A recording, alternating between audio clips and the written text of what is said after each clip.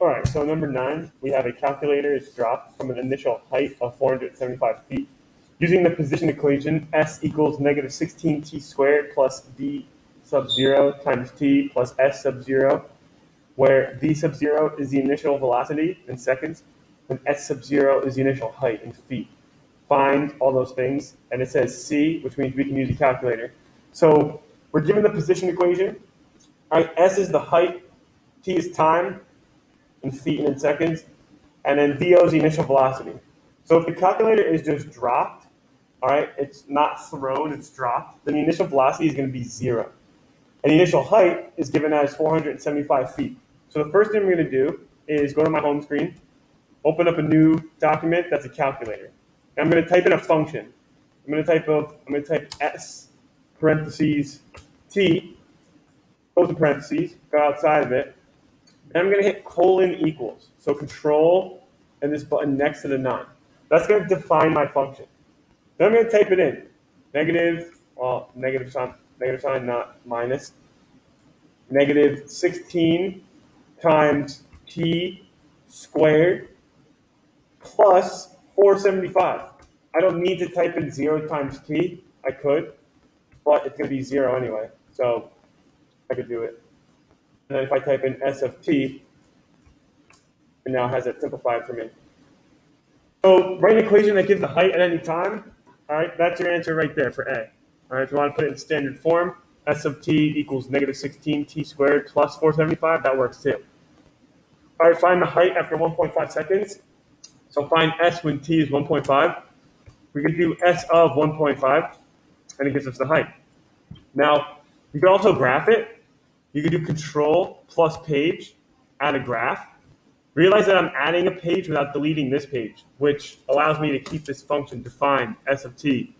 So now I could graph s of t without typing out everything. And it'll graph it for me. Now you can't see it because I know why we can't see it, because it is not in terms of x. So we should put it in terms of x. So you get 475 minus 16x squared. So you have to do it in terms of like f and x for it to graph.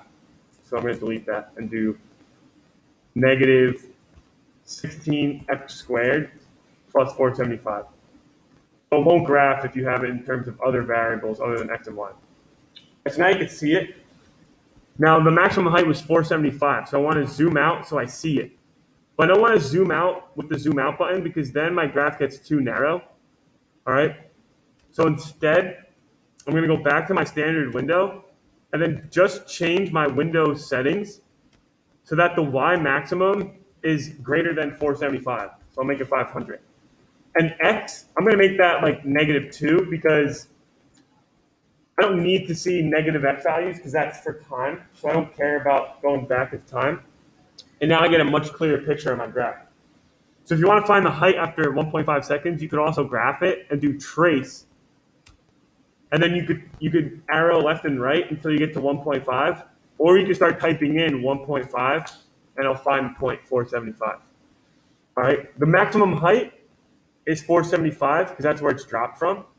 You can also find that by doing menu, analyze graph, maximum, doing the lower bound to the left of the maximum, the upper bound to the right of the maximum, and it'll find you the maximum point on that interval.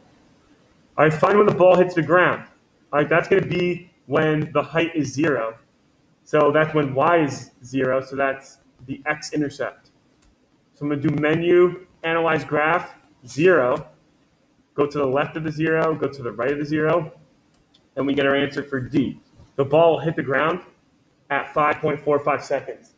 Now that second number here, negative 5.82 e to the negative 11th, all right, that is a number that's essentially 0. It means e to the negative 11 is scientific notation. It means you move the decimal place to the left 11 times. So the calculator is having trouble finding the exact 0, it's approximating it as close as it can. All right, then sketch the graph with detail axes. You could just kind of copy this right here. And by detailed axes, it means plot the 0, plot the y-intercept, and then sketch that picture. All right, and that's how you do 9. All right, use the calculator, get good at it so that you can use it more efficiently as the year goes on.